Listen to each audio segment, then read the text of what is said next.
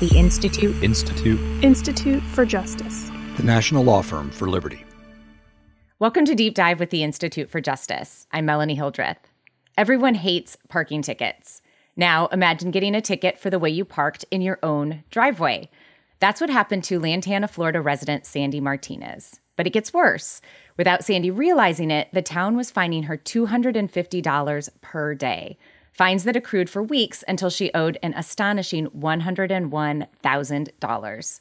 I'm here with IJ attorneys Ari Bargil and Diana Simpson to talk about how a trivial infraction like Sandy's can lead to a six-figure fine and what can be done to protect people from financial ruin for harmless code violations.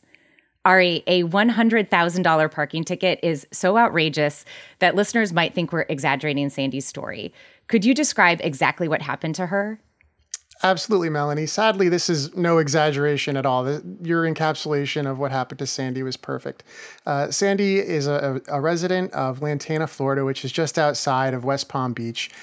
She lives in a very modest home with her mom and her sister and her three kids. And they're all working adults for the most part. Her two older kids are of driving age. They have cars to get to and from work and school. Her sister has a full-time job cleaning houses, and they all need to be able to get around. But the house isn't that big, and the driveway isn't all that wide. And so when everybody's home, parking in the front can be a little bit tricky.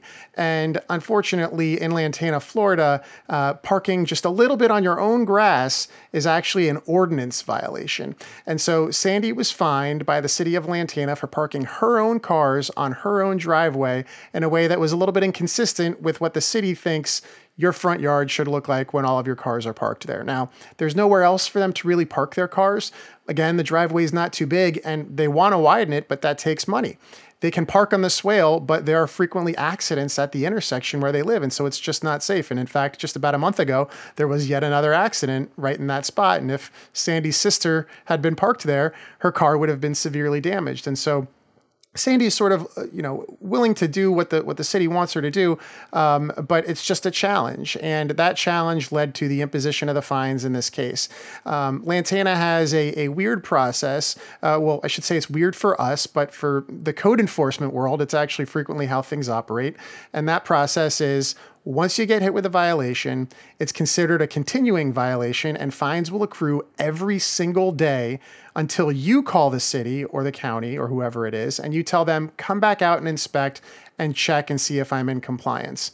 Sandy did that, but couldn't get anybody to come out to her property. And eventually, like anybody else who's hardworking and busy, she kind of forgot about it. She went to refinance her home when interest rates dropped very recently and realized that she had a lien on her property in excess of over $100,000 after she had been incurring fines of over $250 per day related to these parking violations. She also found out that she owed another $43,000 for a downed fence that she fixed and another $16,000 for cracks in her driveway that she also repaired again when she had the money. All told, Sandy is in hock to the city of Lantana, Florida for about $165,000, all for very trivial, small-time violations that are all unrelated to health and safety and simply have to do with Sandy's maintenance of her own property. The city refuses to cave, and so IJ sued on behalf of Sandy and her family in order to get the fines declared unconstitutional under the excessive fines clause of the Florida Constitution. And we're looking forward to actually getting into court on this very, very soon. You mentioned that this sounds crazy to us, but that it's fairly common in the world of code enforcement, at least with respect to the burden being on the property owner to call back and try to schedule something to clear the fine or get the paperwork completed or whatever. But that the nature of these fines themselves, how common is that? I mean, it seems like Lantana is an extreme example, but it's not alone in Florida. Based on other cases that you yourself are litigating, could you talk a little bit about what else you've seen just in Florida alone? Sure. This, to get to your original point, I mean, this really does turn the presumption of innocence on its head, and it allows for cities to be able to impose really, really high fines in quick and rapid succession. And if a property owner is unaware that fines are accruing against them, they can really snowball into an astronomical amount. And that's what's happening with another one of the cases that we're litigating in Florida on behalf of Jim Ficken. He's a resident in Dunedin, which is a town outside of Tampa. And there, Jim was fined $500 per day for tall grass. Before he even found out about the fines, he owed about $30,000 to the city, money that he didn't have. And the city began to initiate foreclosure proceedings against Jim before IJ was able to come in and sue on Jim's behalf, challenging those fines as unconstitutional under the excessive fines clause of the Florida and U.S. constitutions in that case. That case was removed to federal court, and about a week and a half ago, we got a decision from the district court judge, unfortunately a disappointing decision, saying that Jim's fines were not unconstitutional. We are really excited about taking this case up on appeal, getting it in front of the 11th Circuit, and having a panel review this issue so that we can hopefully make good law for Jim and for many people in the United States. Because, as you mentioned, this is a problem that exists not just in the cases we're litigating, but in Florida and throughout the U.S. That's right. And this isn't a problem that just happens in Florida, unfortunately. And so we have a lawsuit right now in the city of Chicago challenging its impound program. And so the city there will impound your car for dozens of different types of things, whether it's a ticketing issue or a criminal-related issue or anything. And so once they impound the car, they charge you fees for that. Then they charge you fees for the storage of the car, which end up being about $1,000 a month. And then they'll charge you a fine for the underlying activity. And they charge you all of this even if you were not the one committing the crime that led to the car getting impounded. So for example, one of the clients that we represent in this case is a grandmother named Allie, who was in Houston actually getting some medical treatment. And so when she left her car with her granddaughter so that her granddaughter could have a ride around. And she said, you can drive it, but please don't let anybody else drive it. Unfortunately, her granddaughter let her then boyfriend drive it, and he got pulled over, and they impounded the car, and the city told Allie that she had to pay the thousands of dollars that all of this led up to, even though she was in Houston when this happened. And so we are suing on her behalf and on behalf of other property owners in Chicago challenging its impound program. And we're raising a claim under the Illinois Constitution's version of the excessive fines clause, as well as the United States Constitution's version. And so that's one other example outside of Florida. And another one is a case that we successfully litigated in Pagedale, which is a suburb of St. Louis. And under Pagedale's city code, residents could be ticketed and fined for all manner of sin. And that includes mismatched curtains and very serious sins, obviously. Very serious sins. Wearing pants below your waist, having a hole in your window screens, having a barbecue in front of your house, all kinds of things that people Footloose, all over the country do. No fun allowed. Exactly. And so we sued on behalf of residents in Pagedale, and we won. And so we're looking to kind of expand that type of victory that we got in Pagedale throughout the rest of the country. It seems it's really interesting, in each of these cases, that the things that people are being fined for are either so harmless that it's crazy that they would incur a fine at all, or they are something potentially a little bit more serious, of which the owner of the property is completely innocent. I remember, I think I saw in the news that in D.C., listeners may know, there have been a lot of carjackings recently in the District of Columbia, and something similar is happening there, where they are charging, and somebody steals your car, does something illegal with it, and then the owner of the car is actually being fined for the misbehavior, which is just so crazy. And it seems like there's no connection here between what would seem to an ordinary person as a legitimate government interest and what the government is doing. And so I wondered if you could talk a little bit, using either of any of the cases that you discussed as an example of how do these things come to be? Why would a city charge you $500 for grass that's too long? I mean, that's just insane. Yeah, I think, there are a number of different explanations. I think one of the most pernicious and unfortunately one of the most common explanations is they're just trying to raise revenue. That's another one of the cases that we typically litigate. That's sort of like our Doraville case that I think Diana mentioned a moment ago, where local governments are just looking to raise money on the backs of their citizens.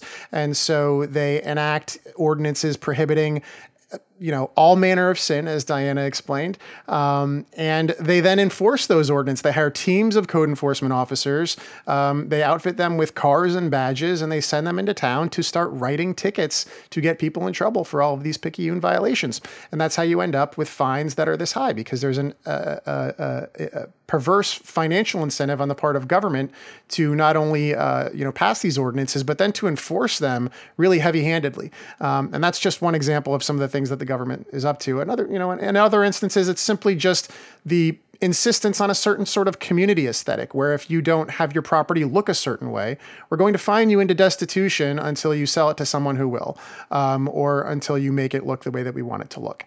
And, none of these interests are legitimate government interests. And that's part of the broader problem, is that frequently this occurs because government is simply just doing things that it shouldn't be doing. Right.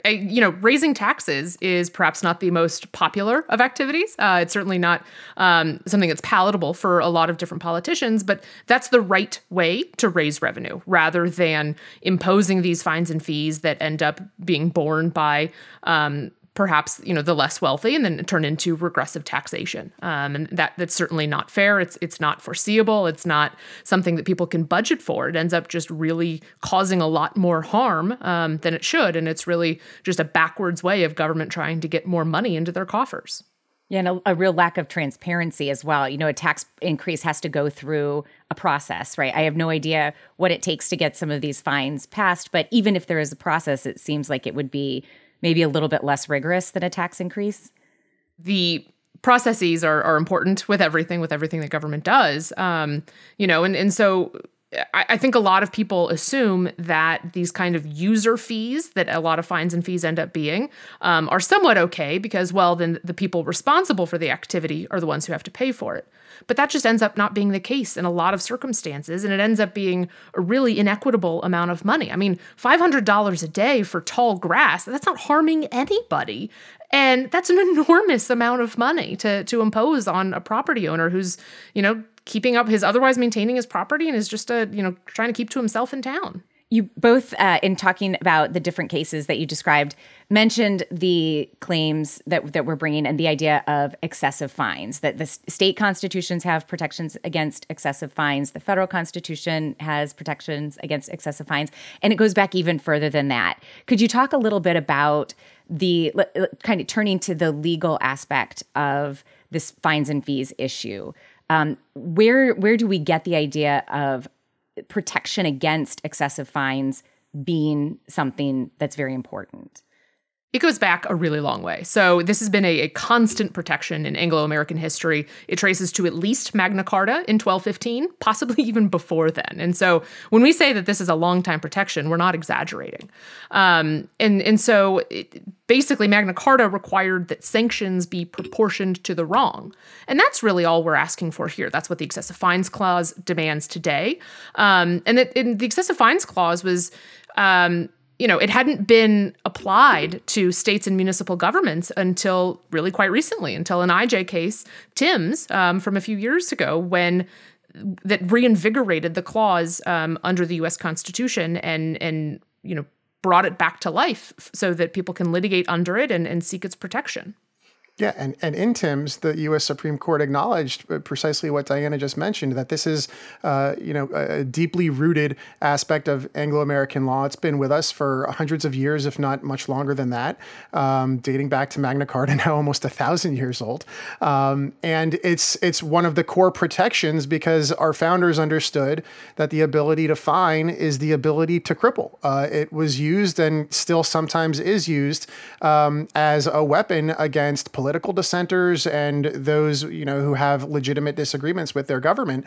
And our founders understood that in order to protect the ability of people to speak out against government and to be able to operate, their businesses and earn a livelihood, that there needed to be a limitation on the extent to which the government could impose fines. And so the core of the Eighth Amendment's excessive fines clause and all of the state excessive fines clauses is to ensure that people are always able to survive the fine. Essentially, you can't cripple someone financially, and that's what the fines that we're talking about in these cases really are. These are financially crippling fines, but the Eighth Amendment, really is pretty clear that you cannot impose the financial death penalty, and that's what we're fighting against.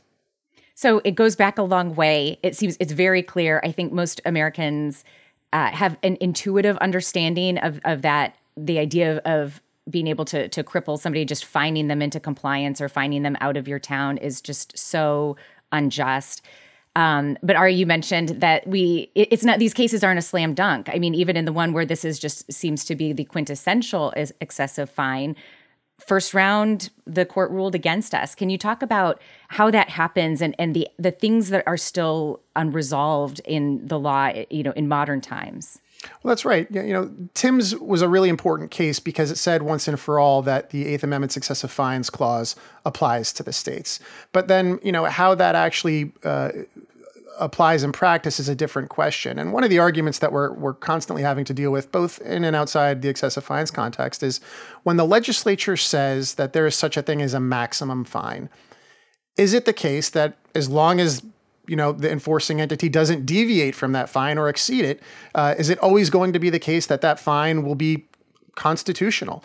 And the court in Jim's case essentially said, yeah, that's probably what that means, because the state of Florida has a statute that says you can't impose more than a $500 fine for a certain type of violation. And they imposed a $500 fine for a certain type of violation. And we're just going to say that what the legislature said is the ceiling of acceptability. And because they didn't deviate from that in this instance, then the fine isn't unconstitutionally excessive. And the reason why that's wrong, of course, is because then there would be no need for an excessive fines clause if all it did was prevent fines that already were illegal under a statute. But that is how hard these cases are to win. That's why it's important to get them up on appeal to resolve some of these harder issues, because I think it certainly is the case that the excessive fines clause has to have some meaning. And right now, after the U.S. Supreme Court's decision in Timms, it's now going to percolate in the lower courts for a little while, like what precisely that meaning is going to be. And that's why it's important that we're litigating these cases and we're getting these important questions answered. And so does the idea of, okay, well, the legislature said $500, but obviously that's not what Jim was fined. He was fined $30,000 to the point where he lost his house. So it seems like the aggregate nature of the fines should matter. Is that something that's also unresolved? To the extent it's slightly resolved, and it's actually unfortunately resolved sort of going in the other direction, where a number of courts have said we're not going to consider the total amount of the fines. We're actually just going to take them day by day. And as long as one fine would be fine, it doesn't matter if you got hit with that same fine, 10,000 times in a row, and now you owe $1 million or more, or $1 billion, pick a number. A court will say that that's not unconstitutionally excessive. And there's been now some pushback, I think, from some courts, including the Colorado Supreme Court not too long ago, at least in a concurrence.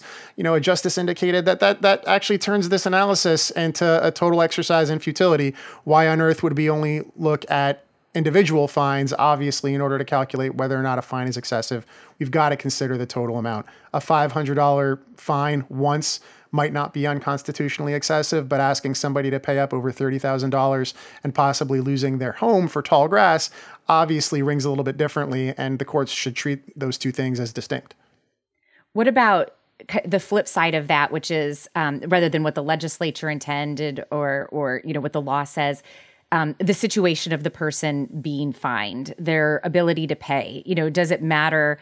Maybe I could absorb, if I'm, an extremely wealthy person, I could absorb $30,000 without, it might be annoying, but you could do it. But if you're Jim or Sandy or somebody who is, just earning a wage, like that is something that is as you said, crippling.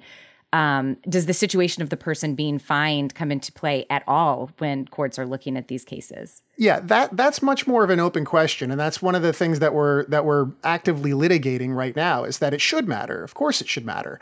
And in the Colorado case I mentioned a moment ago, that wasn't an IJ case, but there was a cert petition taken from that decision. Ultimately, the Colorado Supreme Court's decision there was, yes, you should consider the ability to pay of the person, or in that case, the entity, the corporate entity being fined.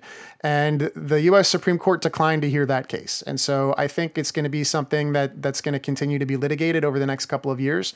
But that's obviously something, among other factors, that courts should be taking into consideration when they're weighing the excessiveness of a fine. And Diana, the case that you described in Chicago, one of the most important aspects of it is that unlike tall grass, maybe the reason a car was seized was something more serious, but the people that we are representing in that case were not the ones who did the thing, right? So what is the situation right now in the law with respect to innocent owners, or someone who is innocent but still, on the receiving end of a fine? Is there something inherently excessive in fining even $1 to a person who hasn't done anything wrong? So that's our position, and that's what we're arguing for in this case, because if you're innocent, you've not done anything. You haven't done anything that is worthy of being punished. And that's what these fines do, is they serve a punitive purpose on behalf of the government, in addition to whatever criminal prosecution can come of the activity. It's another way of punishing someone for this activity. But if you haven't done anything, there is nothing to punish you for. And so it's a very frustrating experience having to talk with a client who's just like, I didn't do anything. And I understand, I'm sympathetic, and I'm suing on their behalf, and I would like very much to win. And so, one of the things that we're trying to do in our Chicago case is get overturned a case that's about 20 years old that says, well, it's not excessive, and, it doesn't really matter that the owner wasn't driving the car because they're probably involved anyway. Well, but that's not what the Constitution requires. That case was wrong then, and it's even worse now in light of, I think, some recent Supreme Court precedent of the last 5 years that has really made clear that, a conviction is necessary to hit people with punishment for that underlying activity. And if you don't have a conviction, you really need to be careful about punishing them. And so we're trying to push that theory. Once we get up to the Seventh Circuit, we're still in the trial court now, but once we get up to the Seventh Circuit, I look forward to arguing that pretty aggressively. This is the last question on this sort of area. There are so many different aspects of these kinds of cases, and a lot of different things kind of at play all at once. I know that a lot of the cases that are coming up kind of in this area have to do, or at least a lot that I have seen recently, with a penalty that potentially is irrational. Like, for instance, or specifically taking away somebody's driver's license. So maybe that what the thing that they lost the license for had nothing to do with their safety as a driver, but it was just sort of like, well, this is a way we can escalate a penalty against you. You can't pay the fees anymore, so you lose your license, and then of course you can't go to work to get the money to pay the fees, and it becomes, just it kind of Kafka-esque irrational situation. What is going on in those cases? So those cases are really split across the country. And so some of the courts are saying that this is irrational and we have to stop. Some of the courts are saying, oh, it's perfectly reasonable to do that. And I have a hard time understanding the cases that say it's perfectly reasonable, because you're creating, in essence, this debt spiral for people who, they end up owing the government for something, and then the government takes away their license, so they can't get to work to earn the paycheck to pay off their fine, and then they get into more debt, and then more debt, and they're just cycling through, and the government doesn't care. They just stand in the way. And so thankfully, I think there's been some political pressure on that front to stop that. And so, the city of Chicago, I know, has actually been quite good on that recently. They've been trying to kind of put a stop to suspending licenses for that. Not every government entity has kind of gotten that in their heads yet. And it'll be much better when they do, because it really shouldn't be the case that people are losing their ability to drive their kids to school, drive themselves to the doctor's office, to work, to make money, to go anywhere, just because of some debt they owe the government. There's got to be a better way to collect on that debt. As we've talked about this, we've talked about the excessive fines clause. We've talked about, the fines for this, the fines for that. But, within IJ's practice in this area, we describe it as fines and fees cases. And I think for most people, those words seem interchangeable. Certainly to me, they seem interchangeable. A fine, a fee, it's like something that you owe for maybe a cost of doing business, maybe irrational, whatever. They seem like basically the same thing. Is that actually true in the law? No. So fines and fees are distinct in the law. And so a fine is meant to be a punitive measure. It's meant to punish somebody for some activity they did. Whereas a fee ends up being kind of a user fee is how you can think of it. And so there's a lot of user fees with people who end up going to court and get involved in the criminal justice system.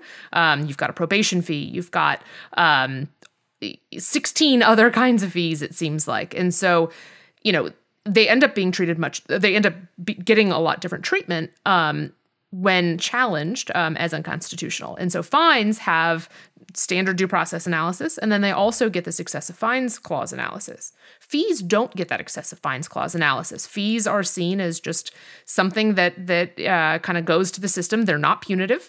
And so therefore, they're not treated, they're not subject to the excessive fines analysis. And I think that ends up being kind of wrong in practice, because the people who are getting hit with these fines and fees that they have to pay, it's all coming out of the same pot of money. And it's not that, they have these kind of big budgets the way the municipalities have, where they have different pools of money going to different areas. It's all coming out of the same thing. And so if you end up having to pay $1,000 in fines and $3,000 in fees, at the end of the day, you're paying $4,000. And that is a problem for a lot of people, especially if the courts are only going to analyze that $1,000 fine. It's much worse than that.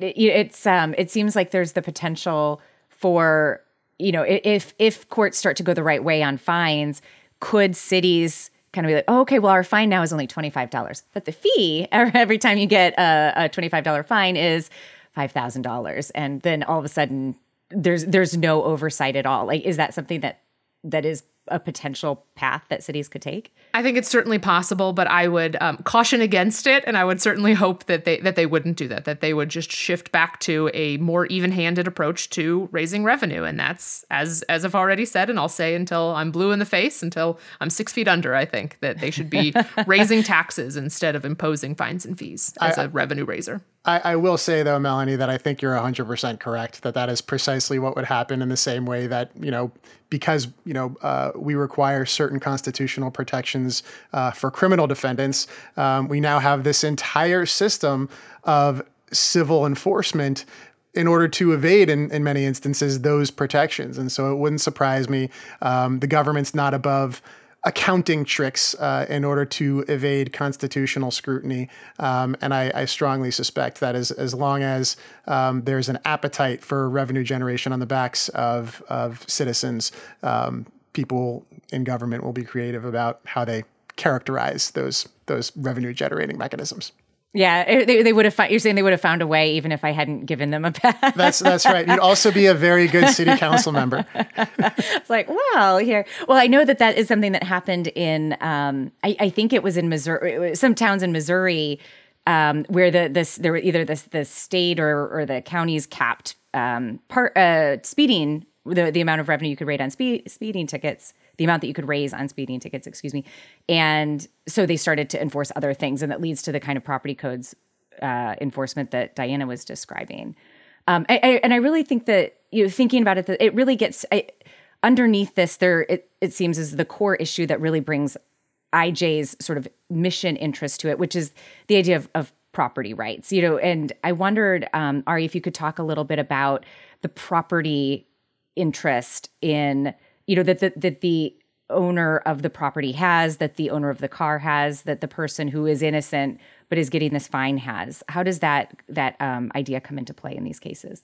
Sure. Well, the property interests here are really kind of twofold, especially when you're dealing with fines as a result of some sort of property violation that probably shouldn't exist, right? So Jim probably should be allowed to let his grass grow a little bit without getting in trouble. And Sandy should be able to park her cars the way that she wants, because these are the benefits of property ownership. You don't get to harm your neighbor with your property, but you also get to use it and have it in a way that's, consistent with harmoniousness and fairness to all. And that's the first side of it, right? Like, you shouldn't just be getting penalties and punishments for the way that you park your cars and the way your grass grows.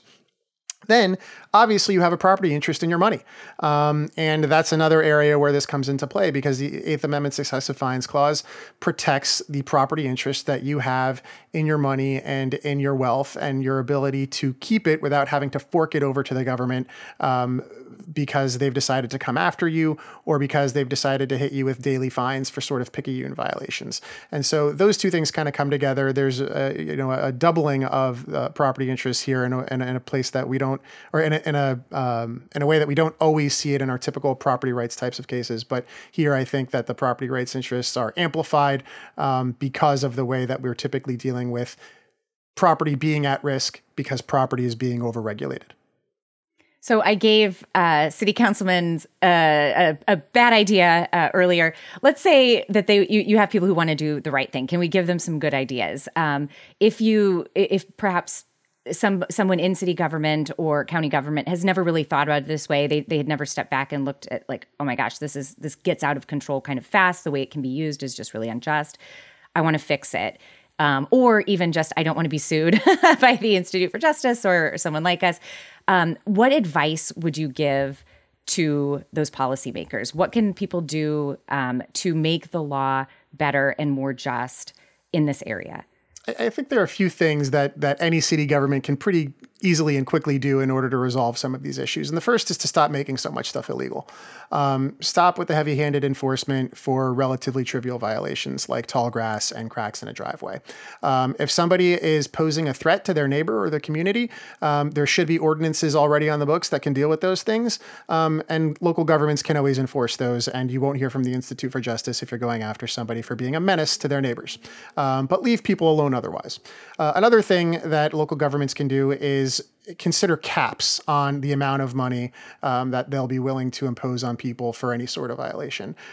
They can be movable caps. They can be caps that will slide one direction or the other depending on how a violation is classified. There are a lot of different ways to do this to make sure that people who need to be punished get punished, but that those who don't or who don't deserve such excruciating fines don't end up on the receiving end of them. And another thing that local governments can do is create an actual sort of amnesty program or a mechanism by which people can come in and explain what their circumstances are, explain whether or not they have an ability to pay, and get the government to actually weigh these violations on a case-by-case basis, rather than just saying you fall into, X or Y box, and therefore you're going to get fined X or Y amount. Because if there's anything that's clear in the case law here, it's that the touchstone consideration of excessiveness and when looking at a fine is proportionality, gross disproportionality, frankly.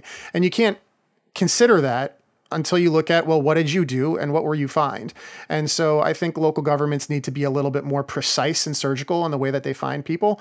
And it might require them to afford a little bit more process. But that's kind of what's expected of government, is to not violate people's rights, because doing it better would be more time consuming. And so that's really what we're humbly asking. And we'll continue to sue until they do those things. Well, thank you, Ari and Diana, for joining me. Thank you to everyone for listening. If you enjoyed this discussion and would like to hear more like it, you can find more episodes of Deep Dive wherever you get your podcasts or on YouTube. And don't forget to subscribe.